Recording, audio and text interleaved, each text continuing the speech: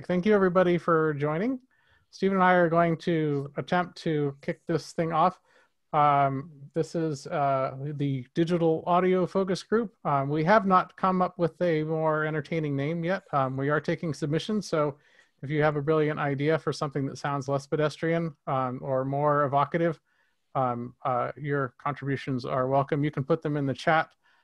We will have a drawing for the submissions. I can't promise that what you'll get from that drawing will be anything that you want, but it'll be something that we do anyway because random numbers are fun. Cool. So what we wanted to do tonight, Steve and I, and Steven's been great. We've been chatting back and forth over the last couple of weeks, really excited about putting something together. What we decided was that the industry is not very decided on what to call these damn things that we're putting in our houses, or that the industry is commercially making available to us. There's all kinds of different names for things. And so we thought we'd settle on some common terminology, common to us, maybe not common to the rest of the industry, that tries to describe what things are. So when you're on internet forums or you're chatting amongst yourselves, and people bring up these different terms, you'll have some idea of what we're talking about. The reason it's necessary is because the composition of our audio systems is changing quite a bit, right? I mean, years ago, you had a source and you had an amplifier and you had speakers. Maybe it was a turntable, maybe you got a cassette deck or whatever. And we kind of all knew what those things were, and they had names and they made sense. Speakers were all passive back in the day, so there wasn't anything complicated there. CD players, when they finally came around, had DACs in them, so we didn't need to worry about what a DAC was and all those things. But now we've got things that are all split apart, or you've got speakers with DACs built into them. And I mean, the way that you can build a system, the number of combinations and permutations is kind of crazy right now around the digital side of things. And it's only going to get more interesting, I think, as time goes on. You look at the CAF LS50 Wireless 2 that just came out a little while ago, makes some significant improvements on the previous model, but it kind of is an entire stereo system all by itself. If that sounds familiar, I mean, we had all-in-one systems back in well into the previous century, console systems or whatever. And so in some ways, history repeats itself, but with very different technology and different substrates. So we'll touch on some of those things. A lot of people who already have existing systems are trying to figure out how to add digital to your existing system. And do you need to start from scratch and just check it all? Or are there kind of ways that you can adapt what you already have to make it kind of streaming and digital aware? We'll talk about some of that stuff throughout this series. The format that we decided on, because listening to a couple of nerds yammer on for hours and hours may not be everybody's cup of tea. At least that was kind of what our focus group told us. What we decided to do was break the sessions up into roughly 3 parts. So at the beginning, just to kind of get a common base of knowledge across everybody about what we're talking about, and so that nobody's lost in the discussion. At least for the first few of these, we're going to spend roughly the first third of the meeting kind of going over terminology and ideas and concepts and that kind of stuff. Some of you guys will already be well versed in all this stuff. It'll be second nature. You can just pull out your iPad and surf the internet or whatever. And then, maybe poke up if it sounds like we're misspeaking and say, hey, you said something wrong, or we can have a debate later. But generally speaking, we're going to try to provide some primer or some background information for the first third. The second third, we want to talk a little bit about music, or we'll do some audio show and tell. There are a couple of people who put in survey responses saying, hey, I'd really like to see or hear about what other people are doing in their systems. Since we can't get together at each other's houses all that much, we'll invite 1 or 2 members of this group in a subsequent meeting to show us some of the things that they put together. We've got some things that we'll share with you from our own systems right now to kind of kick things off. But we'll talk about music. We'll talk a little bit about gear, but really just try to bring in some component of this that is an explanation for why we're all here in the first place. The fun thing about digital music is that if I have an album that I've discovered over the last week that's really interesting, and we're all on some kind of streaming service, we can do some kind of social listening. Right? I can say, hey, check this album out. Here's a link to it. And then like 5 minutes later, you can be listening to it in full resolution in your system. You don't have to go out to a store. You don't have to wait for Elusive Disc or somebody else to send you an album. And then we can get on chat later on or while you're listening and compare notes. What did we hear in that new Giant Steps remaster, for example? What, Right. how is it different from the 6.5 dozen other different copies and releases that you've bought over the course of your audiophile career? We can compare notes in real time. There's no, there's kind of no barriers to that kind of stuff. So pretty cool. We'll try to leverage that, that capability that we have that's unique to digital in that second part. We may not do a lot of listening here in this forum just because audio and Zoom kind of sucks, but we'll be able to talk about it and you'll be able to listen to what we're playing almost immediately after. The third part will be kind of a question and answer type of session. We've got a lot of questions that have come in. I'm sure there'll be more. We want to structure this way instead of trying to answer questions in line, because I think in a Zoom format, things get a little bit confusing. And then as well, if you've only got an hour to spend with us and you miss out on the Q&A, you can watch that part later, or maybe you don't have any questions. You can follow up with us offline. But for those who can stick around, if you want to ask us some questions, ask us anything you want, and we'll make up answers. All right, does that sound good? Yep. All right, I see some heads nodding. Very good. Heads bobbing and audio is always a good thing. I'm going to attempt to share my screen without going back in time, so please hang on. Share. All right, presumably you see something. I can only see a portion of you now, which makes me sad, but I see one enormous thumb that is upraised, and I take that as a very good sign. All right, so with that, we'll get started. Digital audio lexicon, for lack of a better term, we decided to come up with some words. We're not going to cover a whole ton of things here. We had grand ambitions, but we put, I think, some of the most useful explanations in here. And then we have a lot of examples of different kinds of gear. I think people who are interested in kinds of gear types of things. So we have a lot of examples, and we'll share out this whole deck. So don't worry, you'll get a copy of this thing that you can look at later on. Don't feel like you have to write everything down unless that helps you in some way.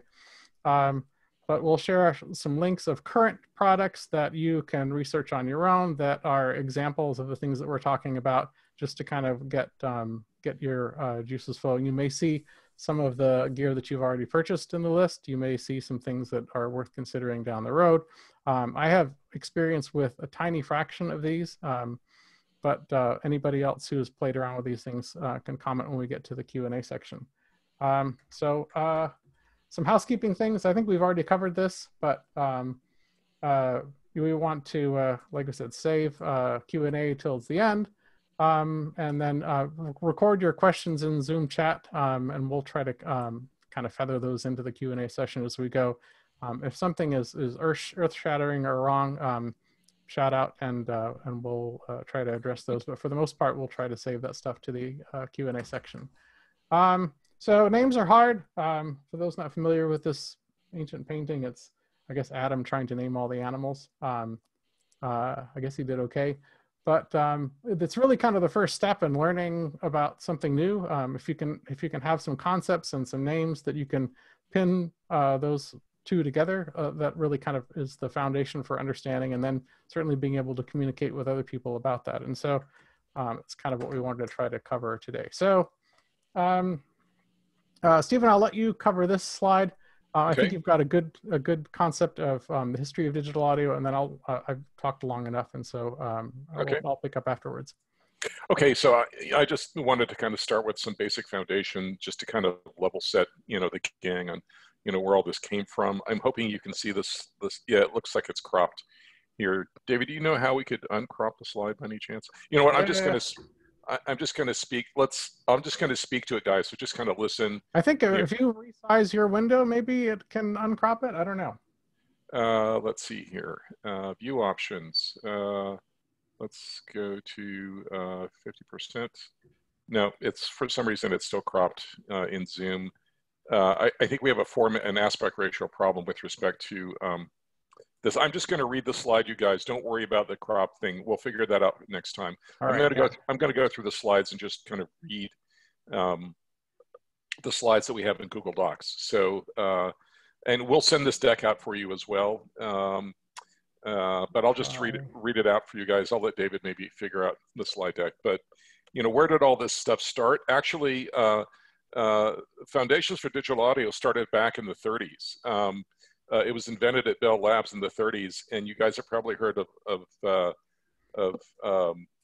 Linkwitz, and he was actually looking at improving Morse code telephony. And, you know, Morse code telephony is actually a digital form of communication. You've got dots and dashes, zeros and ones. And of course, you know, so a lot of the theory for this was laid down in the 30s and 40s. David has got a link in our slide deck for an AES paper that kind of talks about the dawn of digital. You guys can refer to after the meeting. But we're kind of aware, those that are old enough and been around long enough, you know, we kind of remember back in the late 70s, you know, we heard about Sony kind of introducing some new functionalities for digitizing music and making music available digitally. They developed a methodology called pulse code modulation that allowed for the sampling of music in an encoded form that was representative of the analog music that we had at the time, our tapes, you know, either our reel-to-reel tapes or LPs or cassettes, right? And primarily PCM is by far the predominant format for digitally encoded music. If you kind of did a statistical analysis, you'd see it's probably 95% of all of the content in the world is PCM. But of course, many of you are familiar with that Sony also developed a format called DSD, which they originally put out on SACD. Is this another form of encoding music? So it started in the 70s. Philips and Sony started working together to kind of define the original format that digital music would be kind of displayed on. David, you can go to, let's see, slide 6, I guess. That's kind of where I'm talking about here. Yeah, that's good right there. And so, you know, this is just a list of kind of the different forms that have kind of come about over the years in terms of, you know, our digital music content. The first was what you guys have heard is Redbook CD. You may not know the story, but it's called Redbook because the original document, the specifications, engineering specifications document that was jointly co-developed by Sony and Philips in the late 70s, mid to late 70s, was a red book. It was literally a red binder. Red binder, yeah. A red binder. And that's where the name Redbook came from. And that was the specifications, the engineering specifications for the development of this technology. And we've had other things like HD CD audio, DVD audio, DTS music discs, SACDs, which most of you are familiar with, pure audio Blu-ray, MQA, CD, you know, all this other stuff. But again, the vast majority of content available in the world is Redbook CD.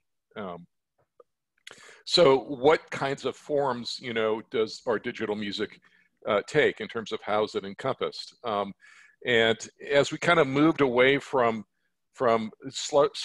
to transition from physical media, CDs that we put in a player, like David described, that player would have a disc, a DAC in it, right? It would be kind of analogous to a cassette player, except it had a digital audio converter in it.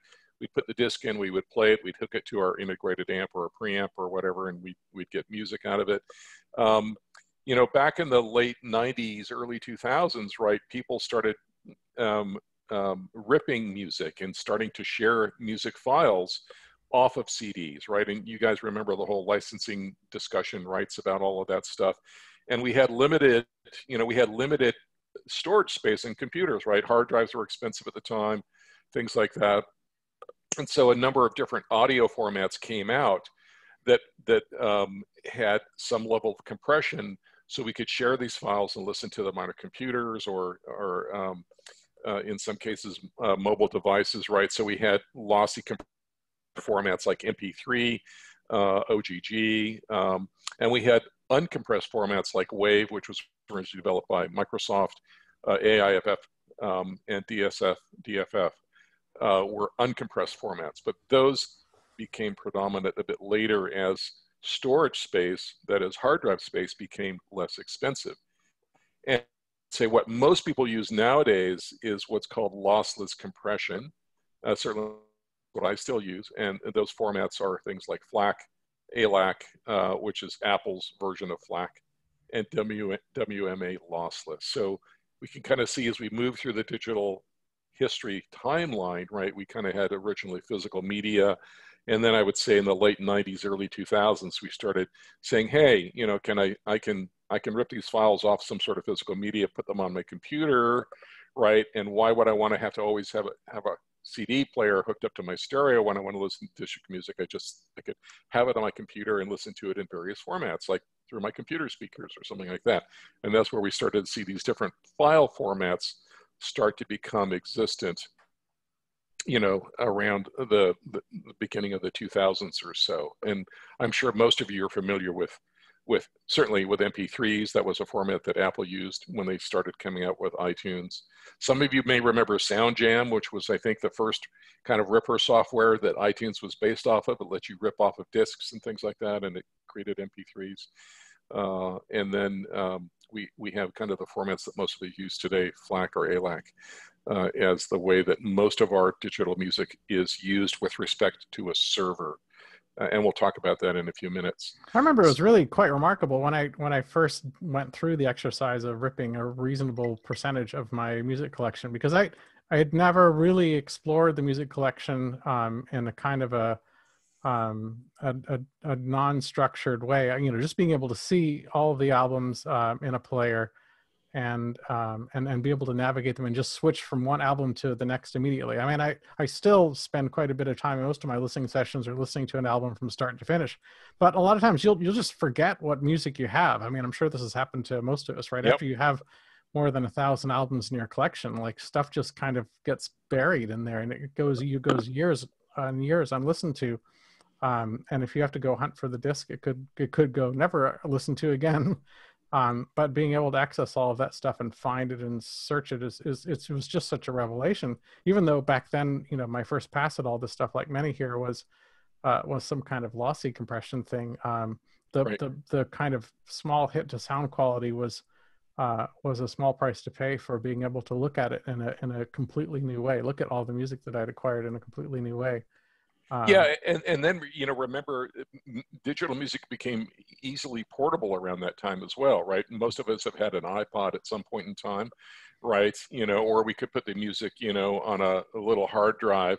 And, you know, I used to, when I would work in the lab at work, right, I would listen to music on my computer, my work computer, by plugging in a little hard drive, or listening on my iPod. Or when I was out on the motorcycle, you know, I could plug my iPod into my in-ear monitors and listen via the helmet, you know, and just riding the motorcycle. So certainly the development of the iPod and MP3 and, you know, iTunes was a convergent technology that made digital music portable for the first time in an easily convenient and accessible way, right? And certainly the iPod drove a lot of that, you know, migrating away from physical media like CDs to file formats. Yeah, that portability was really the kind of killer application for all of this stuff.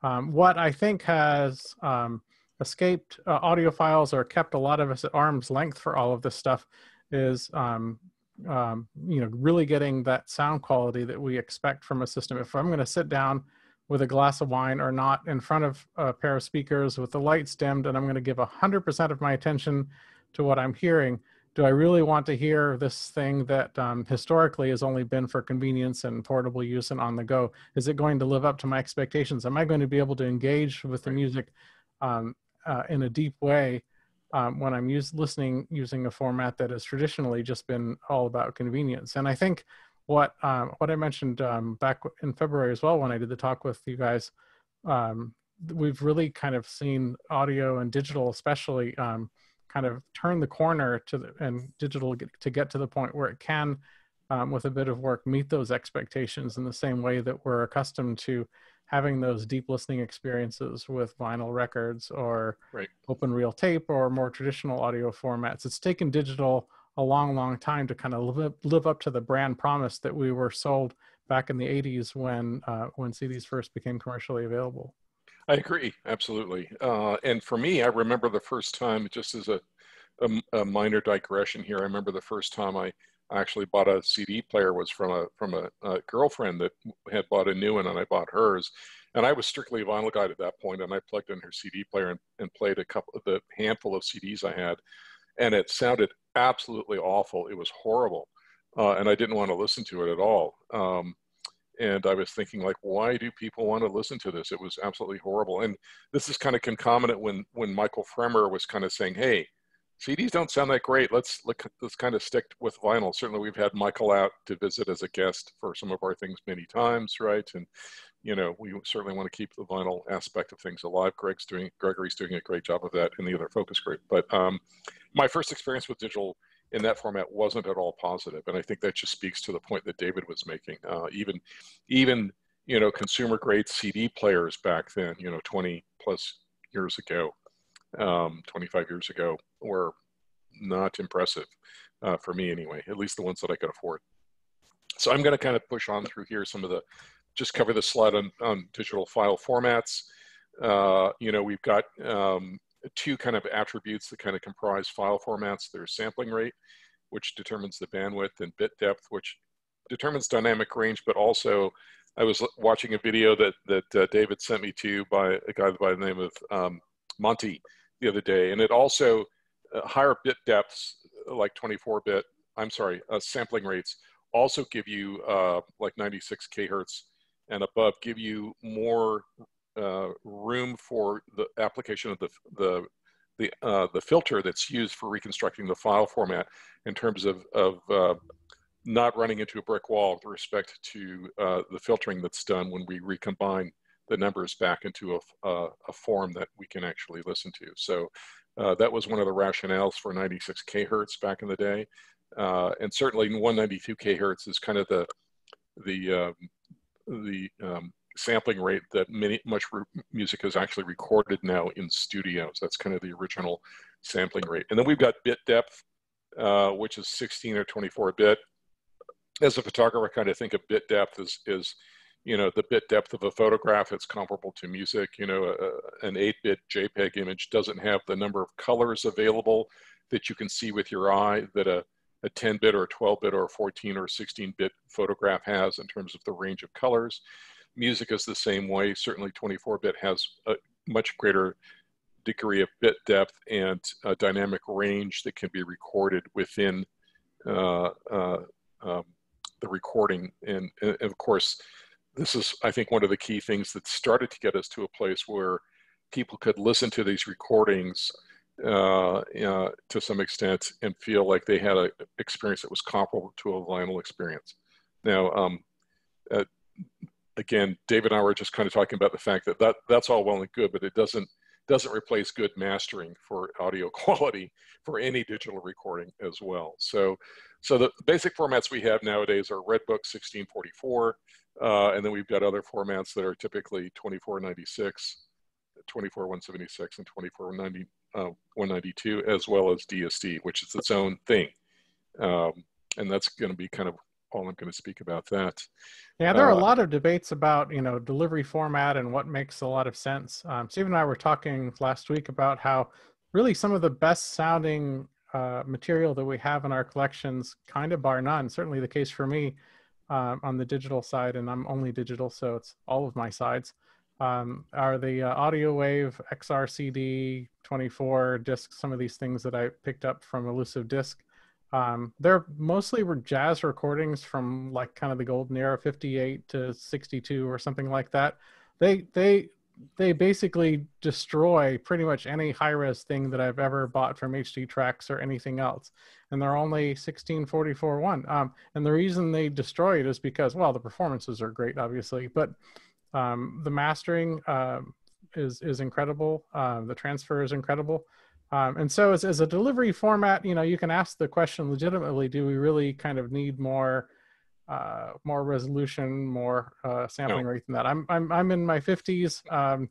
My hearing stops, just before 14 kilohertz for sure. There's nothing after that. So I don't need more bandwidth.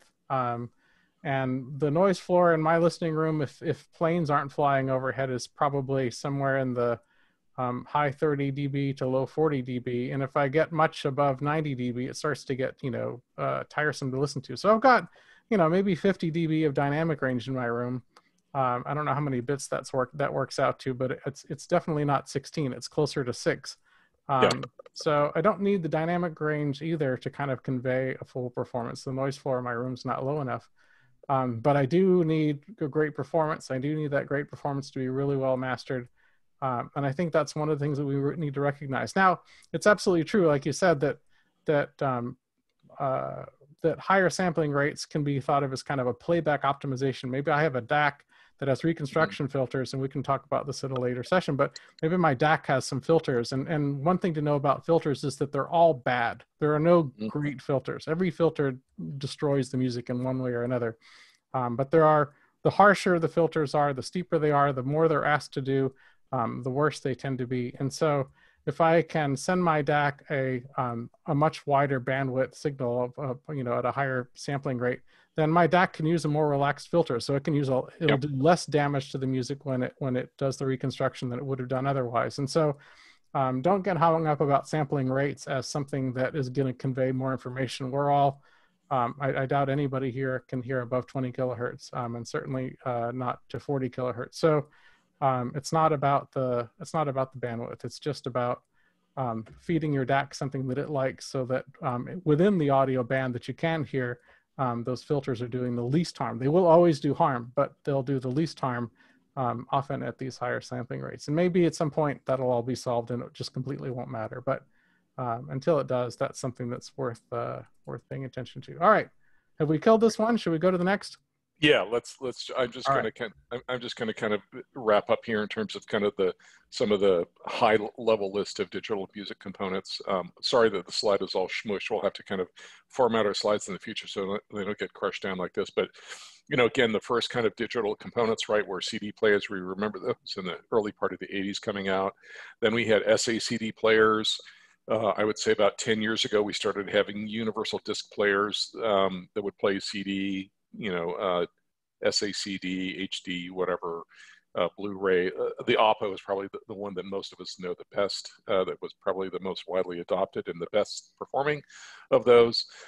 And of course, if you got super high-end, like with Esoteric or some of the other manufacturers, right, you could get into the world of disc transports where you simply had a device that all it did was spin and read the disk, and then it would send that data to a DAC, and then the DAC would do the D to A conversion, right? And then of course we come to D to A converters. DACs that are, the box now that does the D to A conversion is outside of the CD player, right? Again, with the presumption that the DAC that was in the CD player, was built to a price point. There were compromises made, and to buy your own standalone DAC, if you could output, like say from your Oppo to a DAC, you could get higher quality output from a dedicated D to A converter. And of course, nowadays for folks that do a lot of streaming like David and I, whether it be from files that are resident on an external drive with respect to a music server or via streaming services, right? The DAC is primarily the destination from which all our music, connects through to our amplification system. So, we've got external DACs, and I'm sure most of the folks here do as well. Then we start to see, I would say, probably 3 or 4 or 5 years ago, what I would call digital music players, right? The first one I remember was the Bryston BDP-1, which was basically just a dedicated device where you could plug in like a thumb drive and it would play those music files back, or you could hook up a CD player or various sources, and then it would basically, I imagine reclock that information and then send it to a DAC and make it sound better. Now we're seeing a convergence, and this is kind of some of the things we were talking about before we started formally tonight, where we see a convergence of a number of different functionalities into one device, where the device may be what's called a network audio transport. It may have some sort of interface, so it functions like some of the first streamers, like the Logitech Squeezebox or the Slim Devices transporter. And it may also, in some cases, function as a DAC, or in some cases, it may be like a preamp or something like that. So we're seeing a real gamish of different devices being hybridized together into, in some cases, all-in-one solutions. Moving kind of down the ladder of abstraction, some of the things that we'll talk about sometime here in the future are a class of these called network audio transports, so streamers and network audio players, and then renderers and network bridges. And again, renderer and a network bridge, like the first Sonore Micro Rendu was kind of the first one I know that hit the market back about 2015, 16, I guess 2016. It was a renderer or an endpoint, but it was also function as a network bridge. And then, of course, we've got music service, which we'll talk a little bit about as well, which is the computers that we use to kind of, send our music files, whether they be on our hard drive or a streaming service, to our digital destinations. So I'm going to let David transition over to the last couple other slides here, the next few slides. One question: where does an upsampler fit within that scheme you just described? That's a good question. Yeah, but like I said, what we're doing when we're upsampling, what we're usually trying to do is a playback optimization to feed the DAC whatever it wants. So, so you may have a DAC that's capable of a whole bunch of different sampling frequencies, but that works best at 24/192, for example. So if you can feed it that, then you'll be golden. Well, what percentage of your music collection is 24/192? If you're like me, it's probably, less than 3% or something like that. So what do you do with all the rest of the stuff? And so upsampling is a mathematically complex thing, tends to be, at least to do it well. It's not something that some DACs will do internally. So you'll have DACs, I know that Benchmark famously has done this kind of thing. There are other folks who do as well, like PS Audio have a fancy DSD upsampling thing that's built into the firmware of their DAC. I think maybe Chord do, iFi Audio does. There are a bunch of people who will do that inside of the DAC. But if you think about it, the DAC's, not really a great place to do all that stuff. For one, unless you're doing fancy ASIC-based stuff, upsampling usually requires some electricity, some CPU energy. It requires that you're doing maths. And those kinds of things tend to generate noise in integrated circuits. And that noise is right next to the analog output stage of your DAC, which is kind of not what you want. So these guys will go through heroic efforts to, especially like in the case of PS Audio or Chord or some of the other folks, to prevent that noise from doing that contamination, because noise follows this inverse squares law. So the closer it is to the thing that will be bothered by it, the more work you have to do to keep that noise from contaminating things. But I'd have to say that the vast majority of people that today, or even in the recent past, got involved in this area of playback, if you want to call it that, started with a Mac Mini or some computer that they then added a piece of software to, whether it was JRiver Media Center or it was a more sophisticated and less well-known player that might have DSP functionality. I mean, that seems to be where it sort of started, may still live, but now we are obviously moving into the area of let's make it sound as good as possible. Yeah, so with making it sound as good as possible, what we're really doing, it's a very simple thing, tends to be, although we make it complicated. But to make it as simple as possible, what we want to do is put all that heavy computation stuff on a computer that's someplace else in your house, as far away from your audio system as possible. And then you have a very lightweight, very low noise, very low power renderer type of device that's in your audio system. And all it's doing is copying whatever that hard work that other machine did. It's just copying those bits unmodified to your DAC. It's just reading from the network and copying them to the DAC. It doesn't have any intelligence. It doesn't know what's going on. And that way we're separating as far as possible the noisy parts from the quiet parts. And that's kind of where you'd want that upsampling and DSP and anything else that you're doing to happen someplace else in your house, in your neighbor's house, if you can get them to go along with your scheme. And over a long fiber connection would be better, but it really as far away as you can go is what we're after there. All right. Go ahead. Go ahead.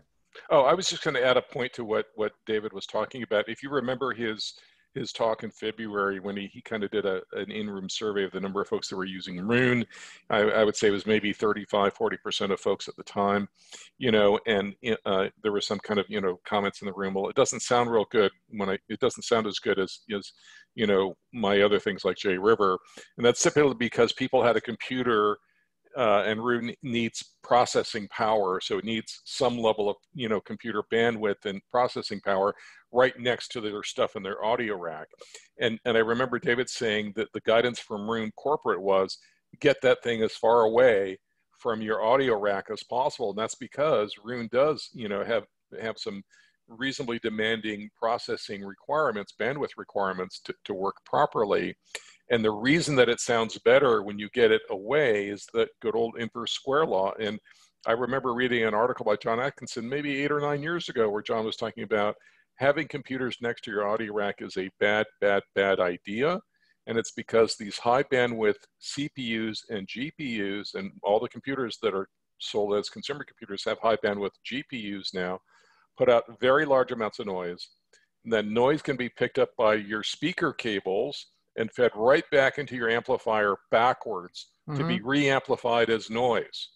Okay, this is why it's a really good idea to get the computer as far away from the audio rack as possible.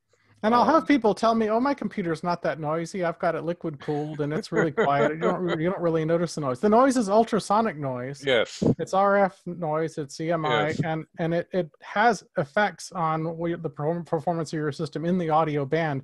So even Absolutely. Though you can't perceive the noise directly, you can perceive its impact on your system. There'll be less listening engagement. It'll be more fatiguing, more irritating. It'll be uncommon for you to be able to sit down and listen to a digital album from start to finish, where you can do that effortlessly with your vinyl rig or your tape rig or whatever, and then you're scratching your head as to try to figure out why. Probably that's it. All these sources of noise are irritating to us at a very low level. That's right. All right. Cool. All right. Take it away, David. All right. So I put some examples here in case you want to go shopping afterwards or not, of some things that are popular. I don't necessarily recommend all of these things, but to give you an idea, stuff in the kind of entry-level column. Let me explain what we're looking at first, though. The first thing that we're defining here is what I call a network audio player. You'll see them called streamers a lot as well. We define these things in terms of what goes in and what comes out. So for a streamer, for our purposes, and I think this is probably, it's not 100% consistent, but the industry sort of mostly does this, though there's some overloading. It's networking in, so the way your music gets to the streamer is over a network. Streamers generally don't have internal storage. You're not going to put your library inside of the streamer. It's going to come from some other place in your home network or from the internet. So the audio comes in over the network and then it goes out over analog. And that analog could be RCA connectors, it could be XLR, you could have speaker terminals. There are some streamers that actually have amplifiers built into them as well. We'll kind of lump all of those into the same kind of category. And then when you get a copy of the slide deck, there are links here to all these different things that I'm not going to click on because I don't want to go back in time or whatever. But generally speaking, these things are kind of inexpensive, on the order of $500 or so, or in some cases quite a bunch less. These things are generally more expensive, up into the 5 figures kind of thing. What's the difference between these two? Presumably these sound a bit better, but they're much nicer to deal with, right? They weigh a lot, they look pretty, they have pretty lights, they've got really nice dials. The user experience is going to be a little bit nicer. If you're using them with playing software, you'll get more information about what they're doing internally than you will with one of these less expensive things. But these are, for me anyway, these are kind of luxury items for the most part. And there's nothing wrong with that if that's what you want. Performance-wise, the difference between these two over the last few years has shrunk quite a bit. So the percentage of performance that you can get from one of these entry-level things compared to one of these things is getting vanishingly small. But there are still some advantages to going with some of these options if you have the means and the inclination to do so. And then on the DIY side, which I have a warm spot in my heart for, are some much less expensive things, but they typically require you to get out a screwdriver, generally not a soldering iron anymore. So it's become pretty simple, more like snapping Legos together than actually, smelting iron and all the other stuff that you used to have to do when you wanted to make things. But there may be some time spent on the internet looking at YouTube videos or trying to understand how people did things rather than listening to music on this path, where one of these things, you buy the thing and generally you plug it in and it works, more of an appliance type of approach. But all of these things can be satisfying. I know we've got amplifier builders, we've got speaker builders, we've got other folks that are, we have turntable builders, which wrecks my mind to even think about. But you know, for a lot of people, the satisfaction of building something is an important part of this. And I think it's been the case for hi-fi since really kind of the beginning. In the early days, if you wanted audio equipment, you did have to build it yourself. And so I think that kind of DIY spirit, I think, is useful here. One of the reasons I think it's particularly useful is because digital changes really fast, right? So, so this week I bought this little DAC and put it together. It needed some assembly, which took a while and was fun. It's SPDIF and USB in, and then analog out, RCA analog out.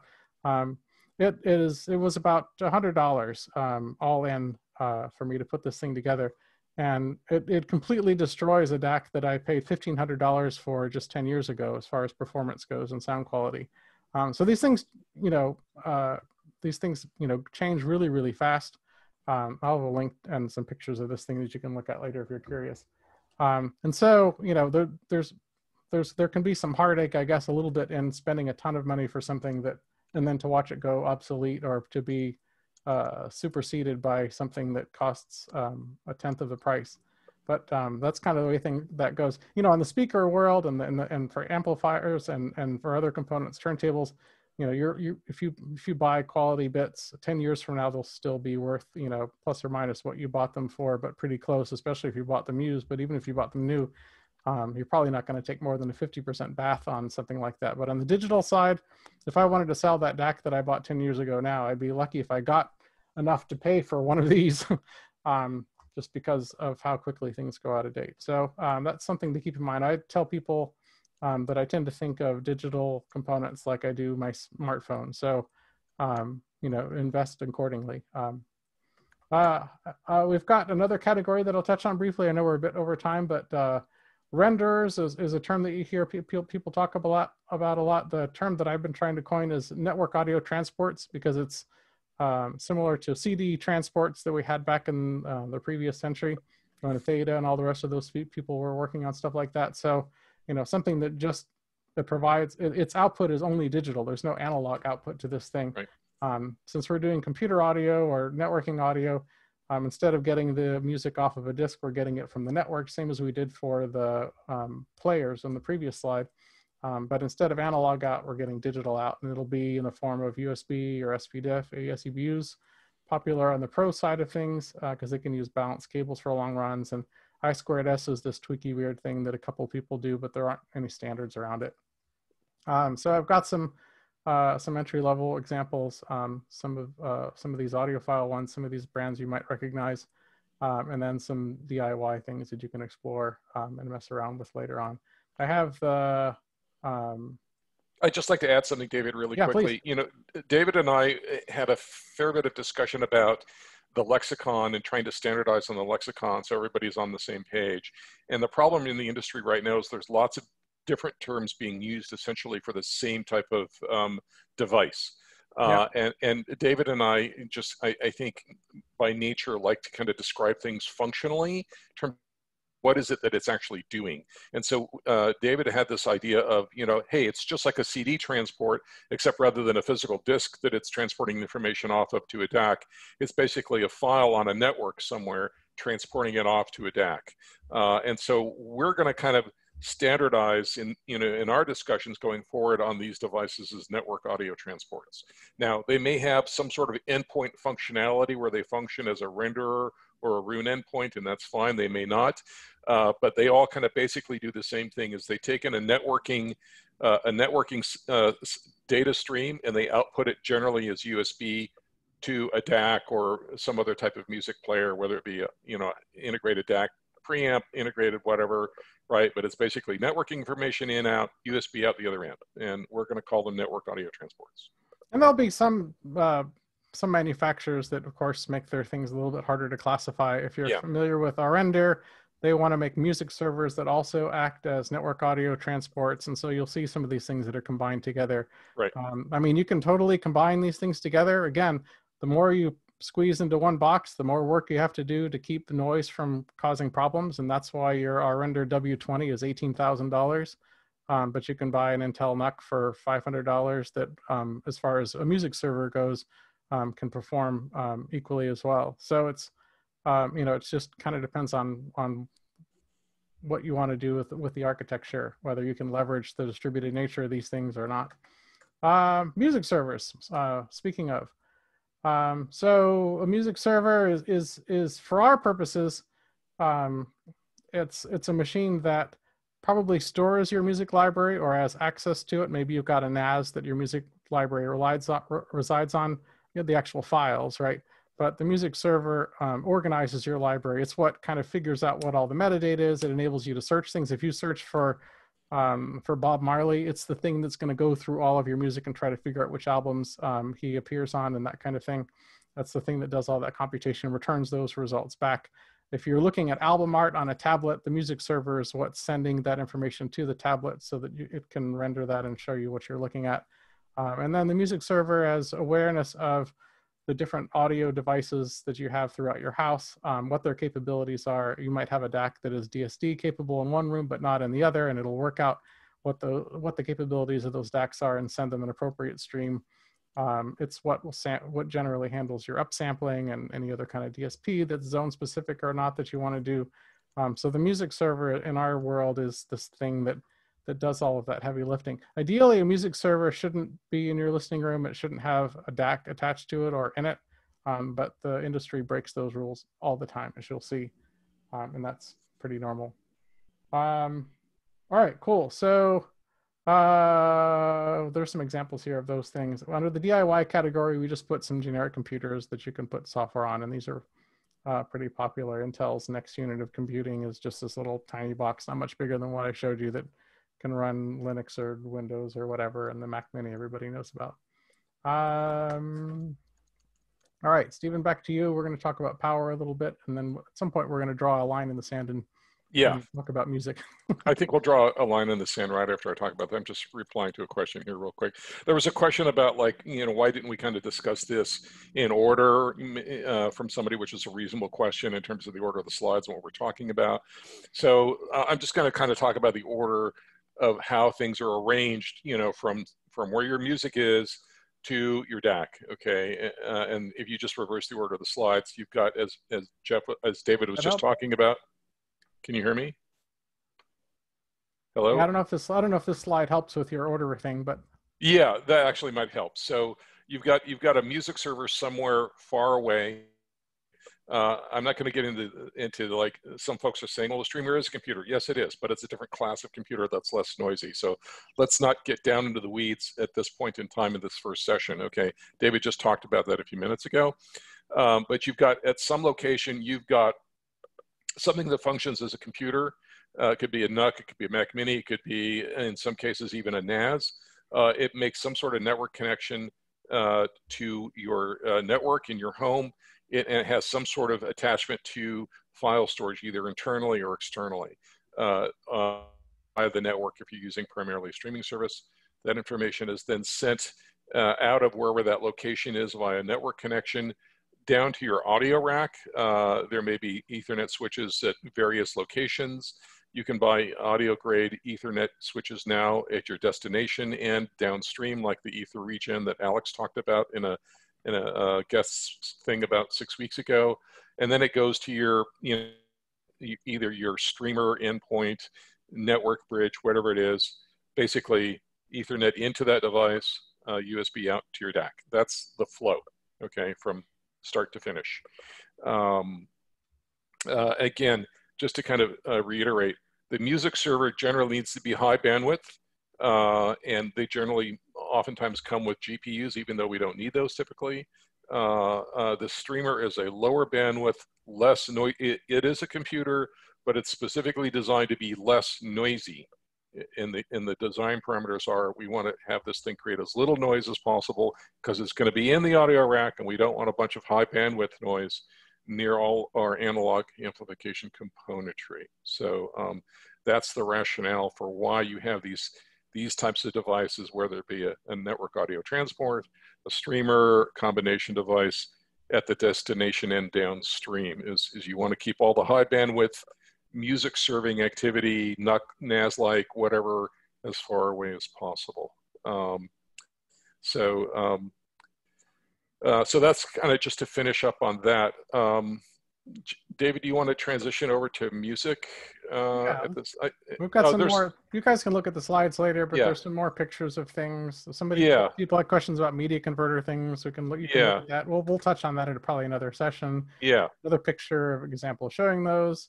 Yeah. These are some boxes. You're familiar with what normal audio components look like. These don't look like normal audio components, but they don't necessarily, apart from this one, look hugely like computers either. So the industry is trying at least a little bit to meet us halfway, I would say, right? Generally speaking, if I owned any of these, and I do own one of these little guys down here, sorry, if I owned any of these things, I do own one of these little guys down here, I would put it, I wouldn't put it in my listening room anyway, even though this one's quite pretty. It doesn't really belong in the listening room. So no, it doesn't. We'll talk about that later. That's a picture of my little cheap and cheerful DAC thing that I was telling you about. We're working from home, those of us who are still working. So this is my kind of home office setup, a $99 DAC driving some powered monitors. Rune Bridge is running on my laptop. Rune Bridge is just a tiny kind of lightweight piece of software, and then Rune Server is running 2 floors below. That does all the heavy lifting stuff. So I was able to build an office audio system that's pretty respectable for $400 and pretty happy with it. Music. Let's talk about music stuff.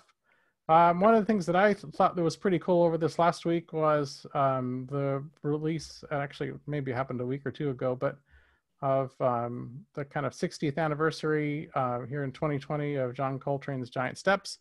I remember the first time I listened to that music back in the previous century, my jazz mentor was trying to get me to understand jazz, and it just sounded like a whole bunch of random notes, and I couldn't really make any sense of it. And I don't think I really appreciated it until I got at least into my 50s. I'm not sure why it took that long, but it is an absolute genius piece.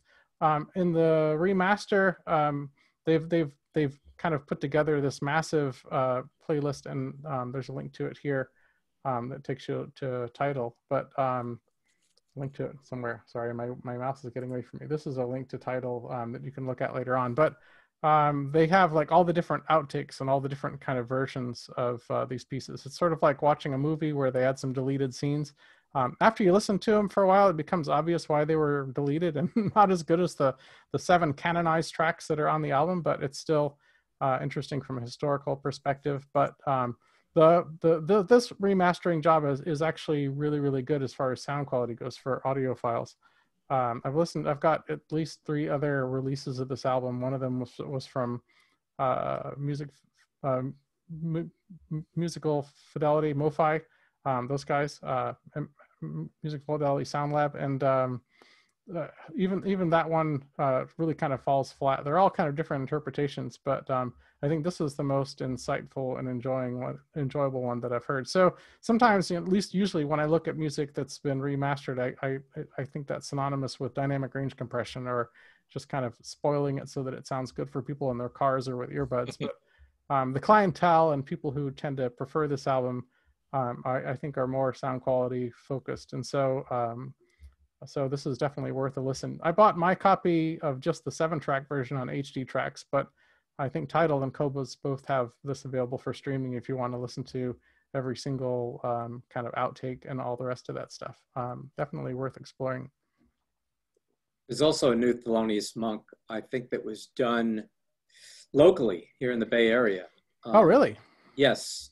And I'm trying to recall whether it might have been in Palo Alto.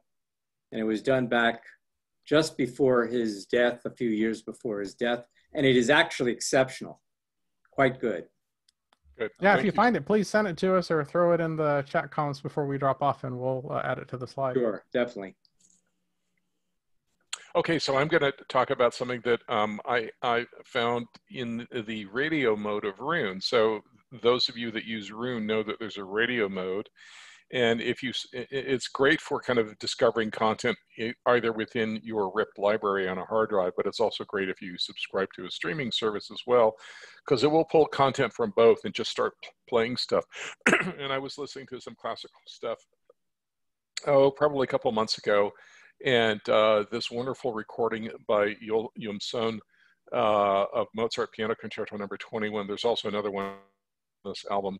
Was really wonderful.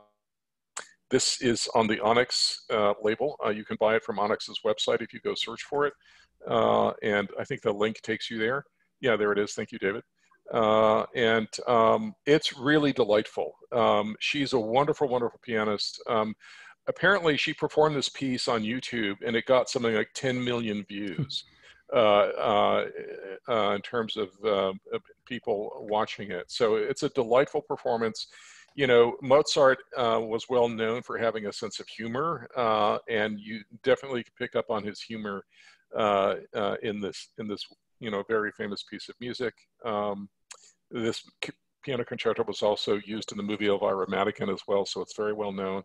But it's absolutely delightful. It's beautifully performed by both the Academy St. Martin in the Fields. What more can I say about those guys? You know, you guys know those guys. They're one of the preeminent orchestras in the world. This was also the last recording made before Neville Marriner passed away. So this is his last kind of recorded performance as well. So it's an absolute delight. Again, discovered using Roon's radio mode. I've been listening to it a couple times a week since I discovered it because it's so delightful. And David listened to it as well, and he enjoyed it as well. Yeah, for sure. Yeah, and then there's a link here to high definition tape transfers. I saw on Steve Guttenberg's Audiophilic Daily Show a video that he did with one of his helpers visiting the guy that does these tape transfers. These are from the analog tapes that used to be for sale in the 50s and 60s.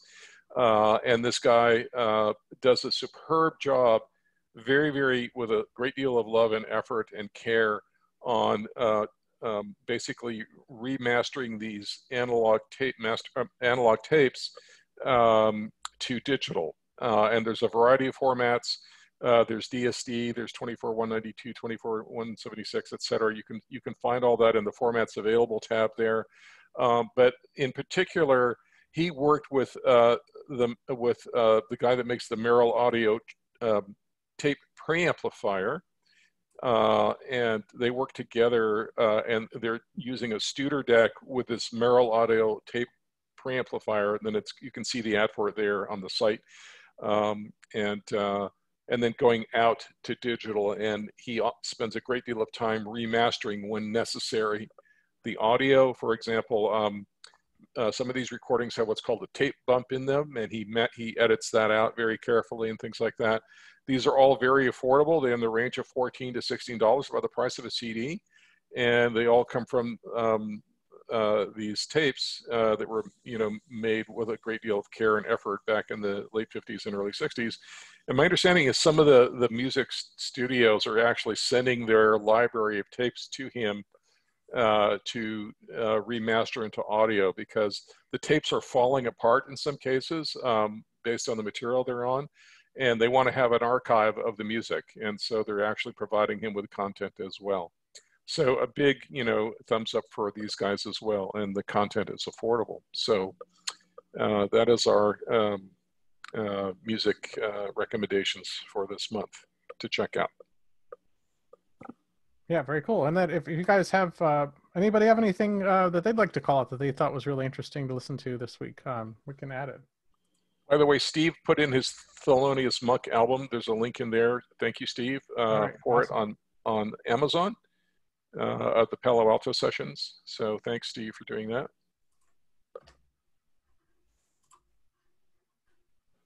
I can figure out where chat. I think, yeah. Wanted to get this copied onto there. Pardon me while I live edit in front of everybody. Yeah, this way you guys will have a link to it. By the way, as David is doing this, when we sent out this information, you saw a lot of things in red links or hypertext like stuff.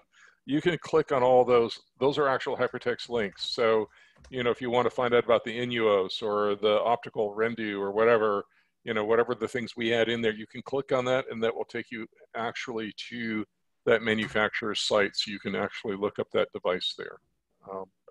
So those are active links in the presentation information there. So just like the, yeah. Cool. I've gone full screen and it's gone making again. I've got my phone connected as well so that I can see when the display is totally screwed up and try to, there you go. And try to compensate for it. But, yeah. Let's Looks see. like it works better in edit mode than it does in presentation. I know, it's pretty kind of funny. Yeah. But I don't know. Anyway, we'll figure this out. Yeah. Other people have figured it out. I don't know why it doesn't seem to like me on my tablet, but now I know that doesn't work. Should have tried it before. Anyways, Q&A. We have some questions yes. that we could chat about with.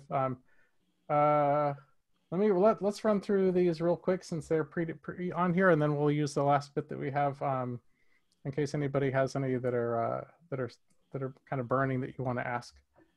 Let's touch on one of these first anyway, and then we'll go to the floor with questions, and then we'll fill in with the last two if we need. Yeah. But one of the questions that someone sent in over the survey was, what are the sonic benefits of a high-end DAC versus just a good DAC these days? I touched on it a little bit in what I was talking about, but the performance envelope between kind of the, you know, your $100 DAC, like the little one that I showed, and then a $5,000 DAC has been shrinking a lot over the years. Now, there's still that irritating A part of the DAC, right? The analog section is still kind of a big thing. And so building a really high quality analog output stage, an output buffer if you need, and avoiding things like feedback and op-amp design or amplifier design and discrete circuits and all the rest of the stuff that applies to any analog component. All that stuff is still inside of a DAC. It's made more complicated by the fact that it has to be adjacent to some digital chips as well. And so noise isolation becomes an even bigger concern. And so your more expensive DACs are going to presumably do those things better. They should have a nicer analog output stage. But by the numbers, if you look at measurements, there's this Audio Science Review site that you can go to where this guy, Armen, has measured literally hundreds of DACs. And he's got this $20,000 super fancy thing to measure how accurate they are, and it's come up with some useful metrics for kind of determining what the performance envelope is. And if you sort all of them top to bottom from the best performing one to the least, you'll see some DACs that are, you know, in the 5 figures, but you'll also see a lot of DACs that are under $1,000 that are really near the top of the list. So in terms of what they call objective transparency, there's you know, for really well-designed DACs, that per price is really kind of almost not a consideration. It's possible to come up with DACs that are well under $1,000 that perform what they call, you know, with kind of perfect transparency as far as noise and distortion goes. Again, music is more complicated than 1 kilohertz sine waves. There's you know, how do we get sound stage? How do we get dynamics? How do we get you know, kind of realistic voicing? And then, you know, if you connect a DAC up to the analog output of a DAC to a measurement instrument, the loading and characteristics of that device are going to be different than the loading and characteristics of your analog preamp or your amplifier, whatever you're connecting it to. You're plugging it into a real world wall outlet, not you know, not a bench power supply. So there's a lot of kind of different things that come into play in a real world environment versus a test bench. But the fact that we're getting vanishingly close in performance between the best or the most expensive DACs and the least expensive DACs is good news for us as audiophiles. It means that we're getting to a place where a lot of high performance sound is kind of democratized, to use a hopefully not too overloaded term these days. That we're, you know, that you don't have to spend thousands and thousands of dollars if you don't want to, especially if you're just looking at getting started with digital. Or you know, you're wanting to make kind of the minimum investment that you need to be able to get something that's comparable or approaches what you're experiencing with vinyl playback or tape playback. You know, it used to be that you really kind of needed to spend a ton of money to do that, and it's not that critical anymore as long as you kind of shop wisely. And also keep in mind that that your $500 DAC that you buy is probably going to be something that you give to your nephew in 3 years because you're going to replace it with something that's better anyway.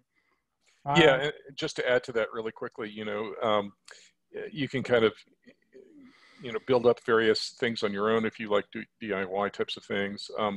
I'm not going to comment on my personal views about ASR in terms of a review site as the perspective of a scientist, but what I will say is that there are great turnkey solutions. Shit Audio has become very successful over the last 10 years. These guys know DACs. Mike Moffat is one of the original developers, one of the very first DACs, and I can tell you, because I've owned a range of their products, from starting at about $100, up to $2,500. You can get into very good sounding DACs for the money, from $100 to $249 to $700 to $1,200 to $2,500 at Shit Audio, and the nice thing is that those DACs are well made. Jason Stoddard knows analog output. He's a brilliant designer, in my opinion. The price products, I think, perform way above their price points in terms of performance. You also get a 5-year warranty, which I don't know if any other manufacturer gives a 5-year warranty for a product. So there's very affordable turnkey solutions that perform well above their classic price point here. So so there are lots of things available. Certainly, I've heard amazing DACs from Esoteric and other companies like that. If you've got the budget for it, you will get what you pay for ultimately. But as David's pointed out multiple times, this is a fast changing scene, and I think you can get a lot for your money and not have a massive capital investment for an area that's going to be changing fairly rapidly, I would say. I don't know how much of this you can see, but this is around there. So the first 10 DACs in the list, and right. You see DACs that are, in the 5 figures. You see DACs that are less than $500. There's no rhyme or reason. Yeah, and again, I'm not, they're using a SINET percentile score. There's a big, long discussion at Super Best Audio Friends about how valid this is. You can take it for what it's worth. Yeah. I'm a big believer in measurements, but I will tell you right now, music as a construct of the brain, it is not just simply listening to test frequencies. Okay, yeah. So just like color vision is a construct of our brain, our eyes are not spectrophotometers, right? We see color using a lookup table map in our brain, and we process music separate from noise in a similar manner, right? And so music is a construct of the brain. ASR doesn't deal with any of that, right? Nope. And and I can tell you I'd much rather listen to a Dyna Stereo 70 than a Crown DC 300, even though the Crown measures better. So let's not get into that. But the point is, there's lots of very good performing DACs that are very affordable today, and there's more and more all the time. So I think we've answered that question in probably more than enough detail. So. I think the takeaway is to have fun with it. Yes. If fun to you is buying a $6,000 PS Audio thing, then you do you. If fun is buying a $100 thing that you can throw away, then that's fine too. And there's a lot of space in between those two things. Absolutely. Okay, questions from anybody who's still remaining? First of all, the link that you posted, David, is broken. Which link? Which link, Gregory? The DAX list, objective, not complete picture. Oh, it works for me. I just clicked it. Oh. Kind of weird. Oh, yeah. So Gregory, Gregory, you may need the document to go to Google Docs to see the link work. It may not work. I put it in the chat. It should work in the chat as well, but I don't know. Oh, I see. It's in the chat. I think what it is that it looks like there's a login that I need to do. Oh, okay. Also, David, a number of months ago when you did a presentation for our group, you had mentioned a software that can do file conversion. Sure. So essentially bulk file conversion that will essentially preserve the same file structure. What is the name of that? The software that I use there's a bunch of them out there, but the software that I use is DB Power Amp. I don't know, it's like $40 or something like that. I use it most of the time for ripping CDs, but it also has really nice batch conversion types of things. For a while, I needed an MP3 copy of my entire music library that I could put in my wife's car, because I didn't have space for that. So I just pointed it at my entire library and said MP3 the whole thing. Came back in a couple days, and I had a directory structure that that had all the MP3s. But it'll do conversions to and from just about any format you can imagine. That sounds And it does a decent job of preserving metadata. Not all formats support all metadata tags, and so, you know, if you convert from FLAC to WAV and back, you may not have the same metadata exactly, even though the music content will be, you know, bit for bit identical. So that's not really its fault. I think it's a music problem. But preserving album art for formats to support that, it does a pretty good job of all that kind of stuff as well. Yeah, lots of people like DB PowerAmp, Gregory. I would say if you did a poll of, you know, people that rip a lot of music, it would probably be #1 on their list.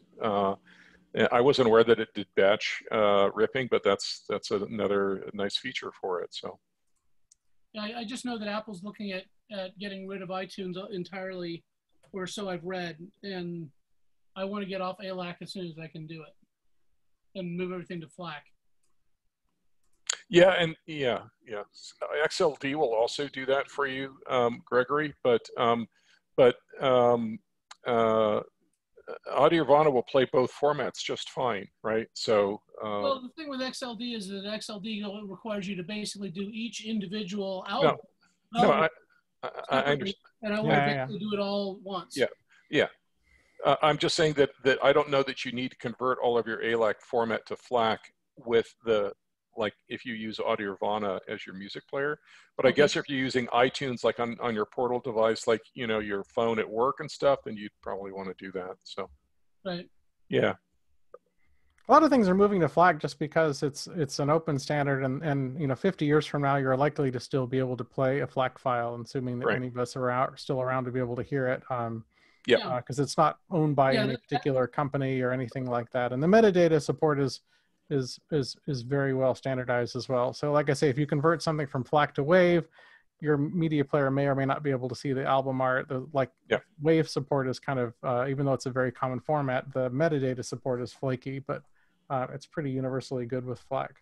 Another good thing about FLAC is we're seeing more and more radio stations around the world that are coming on and actually playing using FLAC, which is really cool. I listen to classical music every morning on a station out of Helsinki, and I don't even have to listen to Finnish. They just play music. Yeah, that's piece after amazing. Piece. That's great. Right here in California, we've got Paradise, which is really nice. So there are a bunch of different stations around the world that are moving to a CD equivalent, free. That's great. I just want to make one comment for Gregory, and that's, you know, Apple is, because I'm a Mac person, and they have phased out iTunes, but the things are still working. The new thing is music.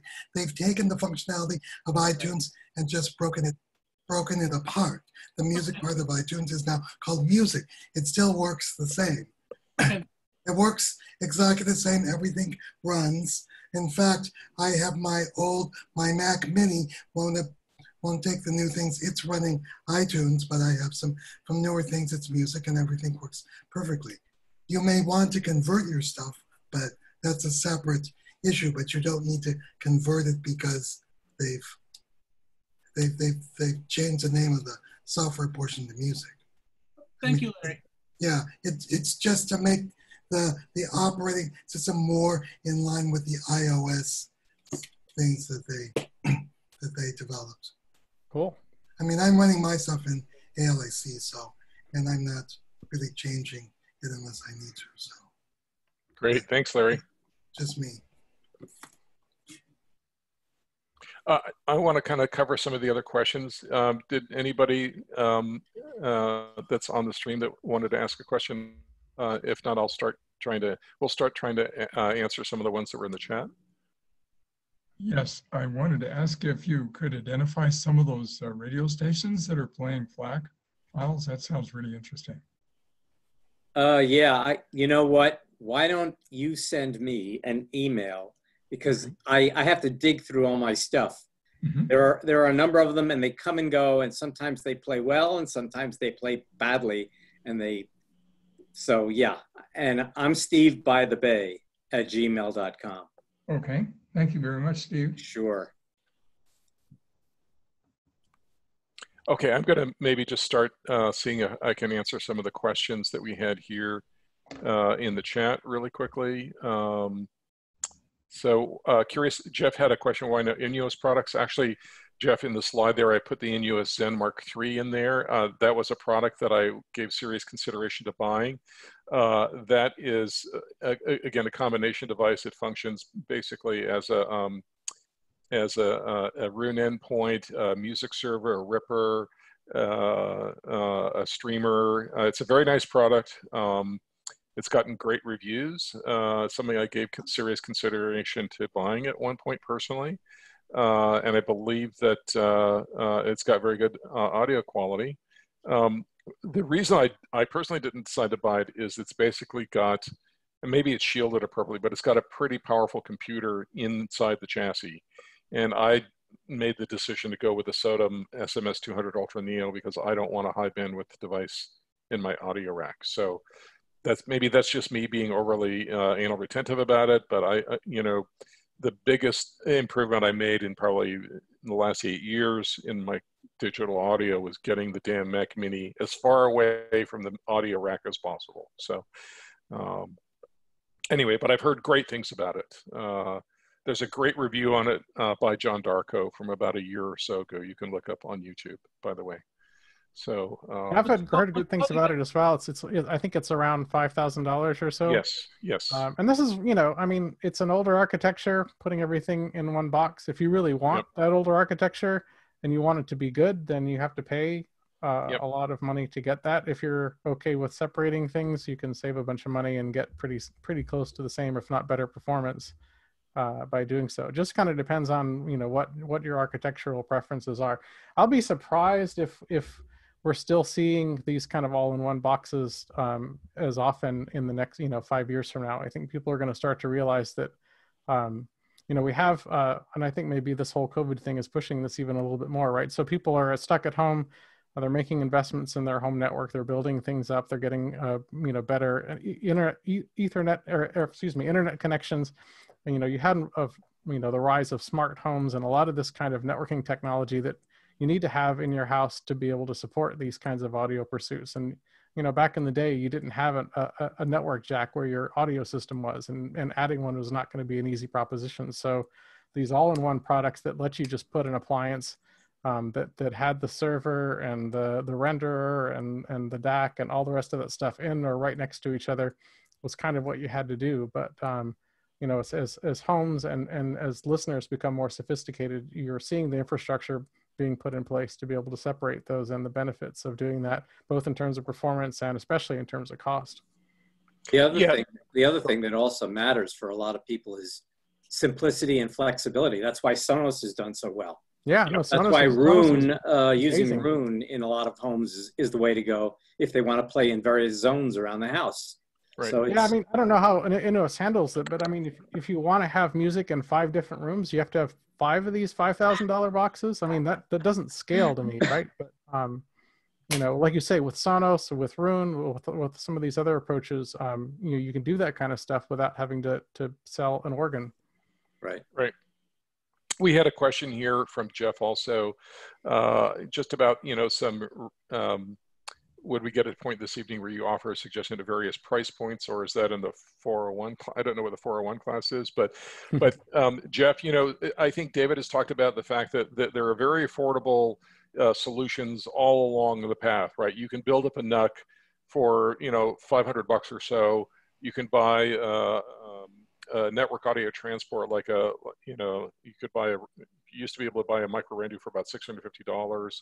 I think they're now about $800. There's Raspberry Pis that are in the $300 to $400 price range that have, from AlloDigi.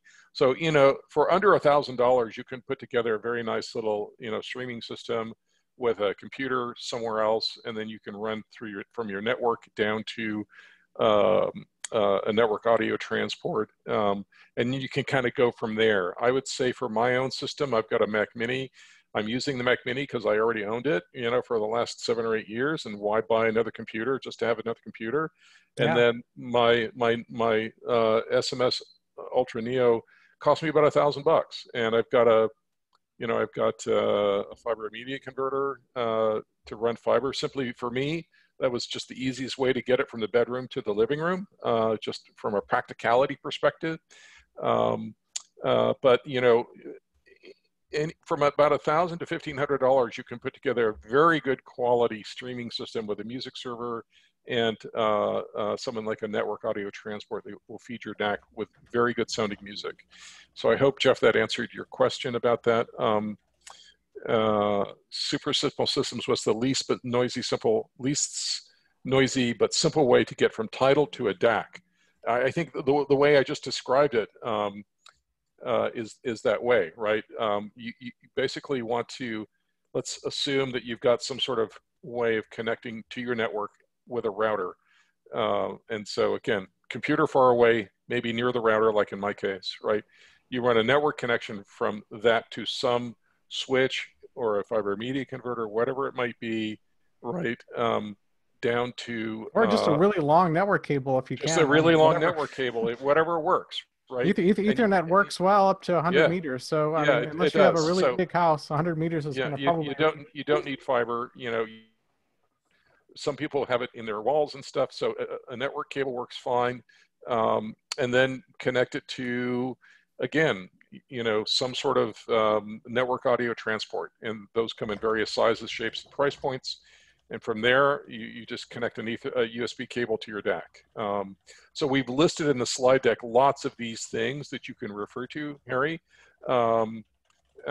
We've listed everything you need to do that, and you can kind of look at those, decide for yourself what price point you want to kind of jump in at for those various devices.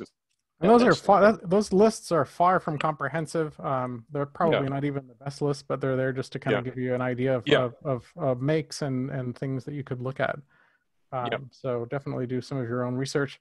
Everybody in the group will have some experience with one or more of these, so I hope you'll leverage the club and all of us here, as well as the resources that are available online to kind of figure out what makes the most sense. But yeah, I mean, what I tell people is you probably already have a computer someplace that could serve as a music server. Maybe it's in your office, or it's in the kitchen, or someplace else. Maybe it's a computer that you leave on, or it's connected to your home theater so that you can watch, you know, Netflix movies or whatever. You probably have a computer someplace in your house that's up to the task of acting as a music server just in the background. And that's fine. It just needs to be on your network and powered on when you want to play music. It doesn't need to be anything special.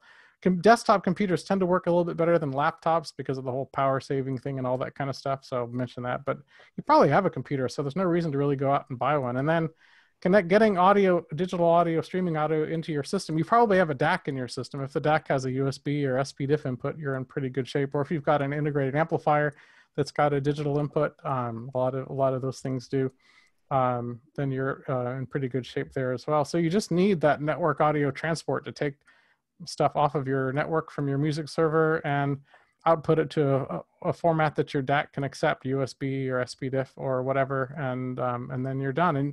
And I mean, really, I've literally built one that worked really well for $25 out of a Raspberry Pi. Okay, it was $35 with a micro SD card and a power supply, but to prove the concept, you know, how low can you go with this stuff? I mean, you can start out really, really cheap, under $100 for sure, to be able to get something that functions surprisingly well. And then kind of, you know, once you've done the proof of concept, then you can say, okay, I see how this works. Now I can do some shopping and get something that's a little bit prettier.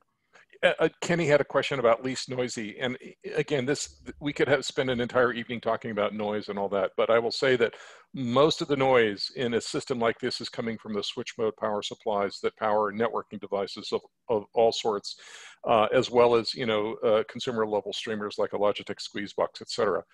You can go on ReliaPro, there's a link in the slide deck, and spend $11 to buy a ReliaPro linear power supply, wall wart, for $11 that will be much, much cleaner and quieter than anything that you're using from a consumer audio generic device now. And that will make a notable difference. And then you can kind of go from there, Kenny. You can buy, there's links in the slide deck for small green computers, sells for about $150. a nice clean linear power supply that you could use to power your Mac Mini, your network audio transport. If you had a NAS or something like that, you could power it with that. If you're using fiber like me, you could power it for that. Any of those things, but there's very affordable power supplies starting from about $9 to $11 on up that will really help in terms of getting the noise level down. And you can go, you can go from there in terms of what you want to spend on power supplies. I would say that, I used cheap power supplies upstream initially when I was getting going with this. Gregory remembers when I was getting going with this about 18 months ago. And then I used the more expensive linear power supplies at the destination end where it matters the most, like for powering my Uptone Ether regen. So you can kind of do this in phases at various price points as you develop out your streaming system. All right, we didn't mention Wi-Fi. We didn't mention Bluetooth. You can do audio over those things. Bluetooth is not going to be lossless, at least not yet. So Bluetooth is really more of a convenience thing. If you want to watch a YouTube video and get the audio to your system, Bluetooth can be kind of nice for that, or out on the patio. Wi-Fi is bit perfect, but Wi-Fi is hard to get, really, really performant. Especially for audio. I've had some luck with it, but I always tell people it's impossible so that they don't ask me questions later. If you can, pay somebody to like a security system person to, pay them a couple $100 to pull an Ethernet cable to your audio system, it'll pay you back and saved frustration 100 times over. Just do that. Don't, I wouldn't bother with Wi-Fi unless your landlord won't let you have networking and they won't let you have nice things, in which case you should probably move.